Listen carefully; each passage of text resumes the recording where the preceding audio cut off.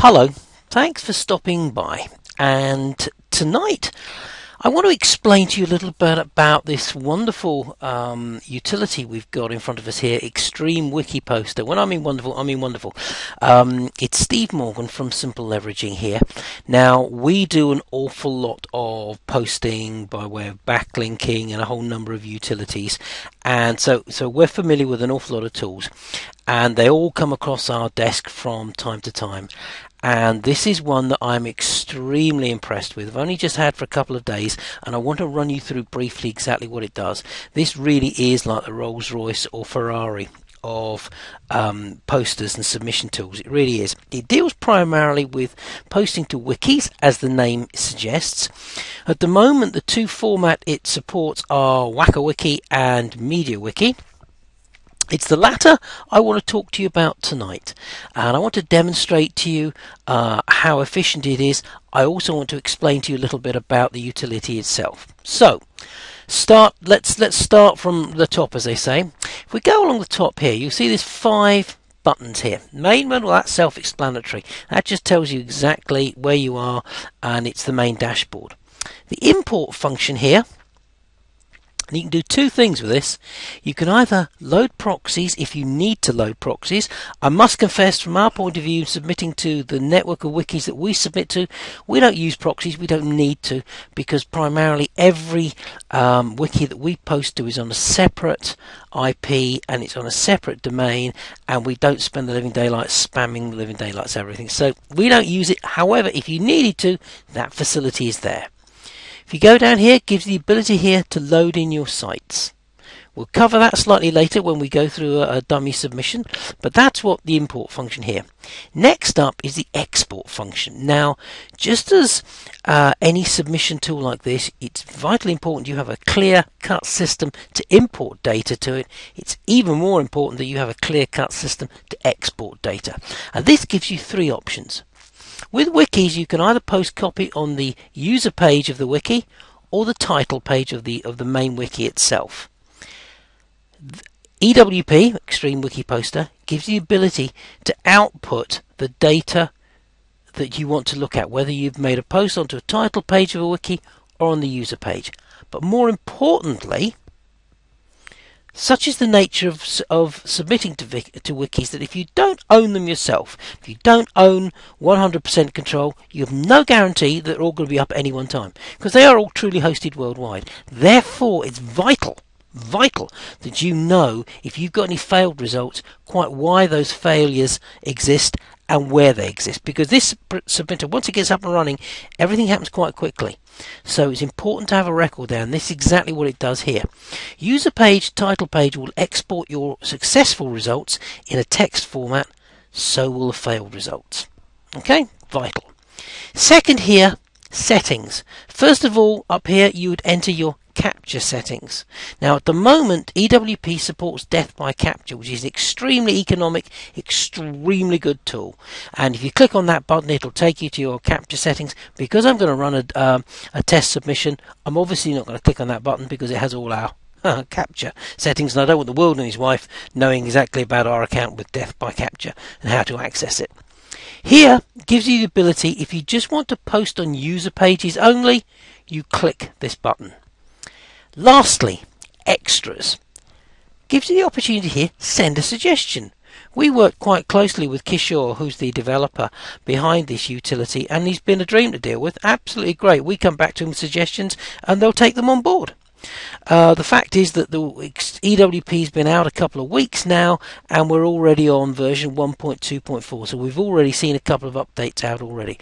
The button down here gives you the opportunity to check to see whether in fact there is a current update of the poster in force, in which case it will dial up to the mothership and download the update. It's extremely useful. So let's go down here now to the bottom part of the dashboard, and this is where it really is like a car dashboard. Here it's extremely useful little buttons here. Or rather, these little tabs here, they tell you exactly what's going on with your computer at any one time.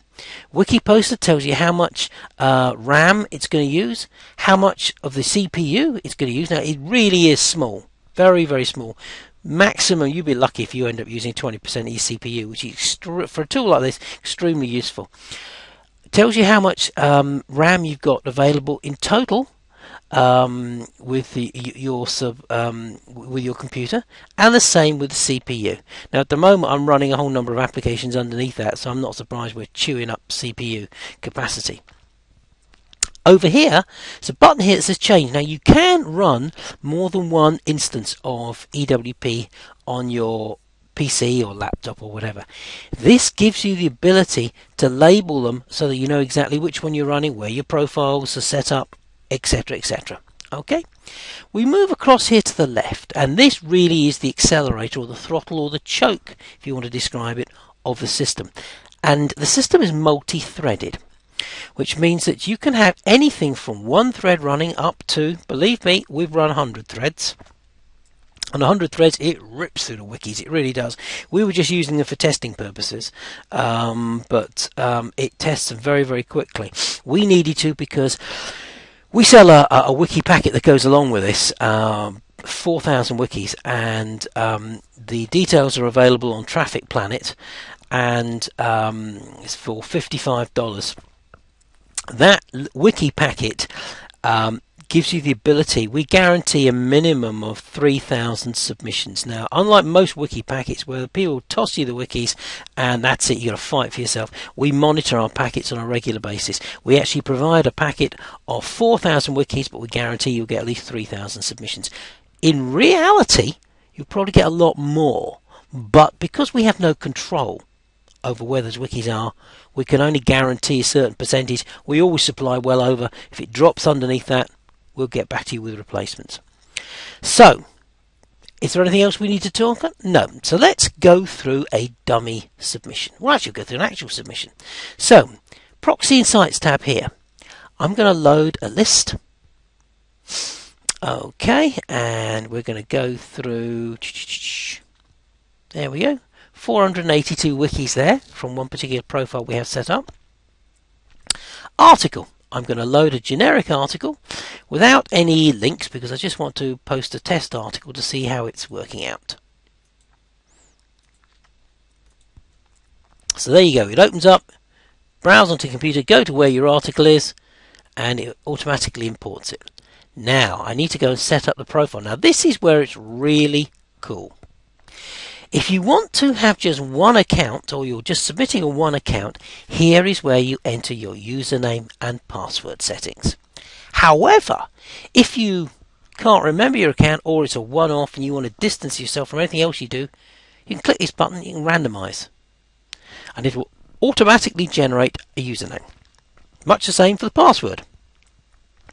Even better, if you're running something that you just want to spread all over the place and you don't necessarily want to have any traceability or leave very little footprint, click here.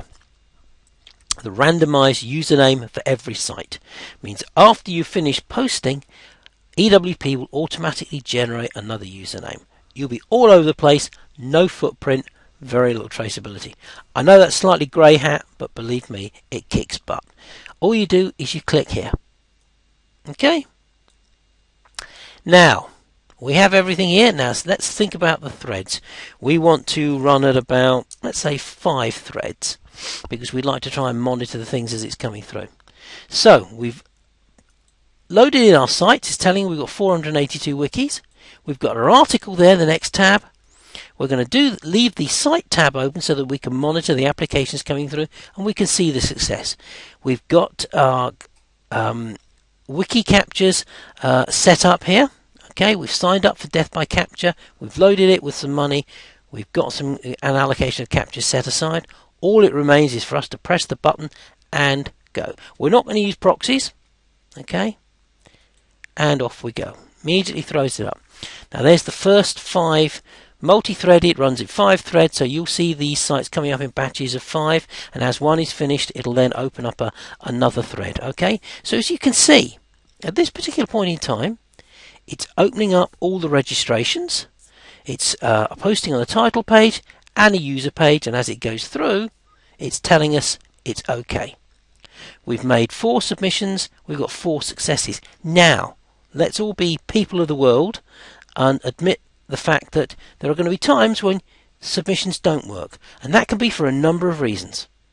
It could be that particular server that the wiki's on is down. It could be network traffic, could be a whole number of things. But you can see here on this one down here, there's about 6th or 7th down. The registration policy has failed, so you can't actually register with that wiki, but it has a policy that you can make open postings anyway. And as you can see here, total list so far, we've made 7 submissions, 8 submissions, we've got 8 successes. We haven't used any captures yet. That's what's really cool about this so far. So, it saves on your capture costs big time. So as you can see, it's rattling along fairly quickly at the moment. The reason we've only got 5 threads going is that at this particular point in time, death by capture can get a bit busy. So the best thing to do is just ease back on the threads. As I've said, we've had it where we've had 100 threads going, and boy, this thing takes off. It's like taking a Formula 1 car down the road to go shopping. It gets you there in no time. It really does. The most number of wikis we've ever posted to any one time, 7,500. We supply, if you buy a wiki list from us, we supply you with 4,000 wikis. This thing will handle it in its sleep. What I would suggest, quite frankly, is when you go to bed at night, last thing, just before you go to bed, flip this on. If you're going to only make 1 post a day, flip it on and it'll post everything for you overnight.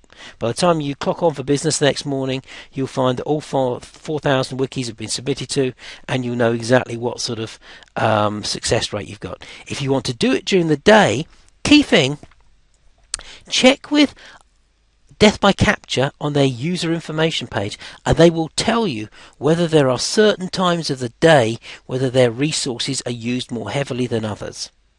Very, very important, because sometimes that can slow things down a little bit because it's the capture response. But they're one of the fastest around, and as you can see, we've made 24 submissions, we've used 1 capture, 2 captures, and captures are what, $1.39 for 1,000 captures? I mean, it's just not even registering on the radar in terms of cost. It's so cost effective. So there you can see. You see where we put the article, how we've loaded the sites, how easy it is to work. It is brain dead simple. It really is. It is a cracking submitter. So, get in touch with us, and as I said, the deal we have, this submitter is going for $99. However, we have a deal that if you buy the submitter for, or if you buy a 4,000 wiki list for $55, we can get you a discount on this wiki, brings it down to $57.77. So actually, at that point, the cost of the wiki list becomes inconsequential. It comes down to about $5–10. And as you can see, it's a cracking submitter, and believe me, it can fly. It really does. So listen, thanks for your time. Any questions, fire away, answer in the thread.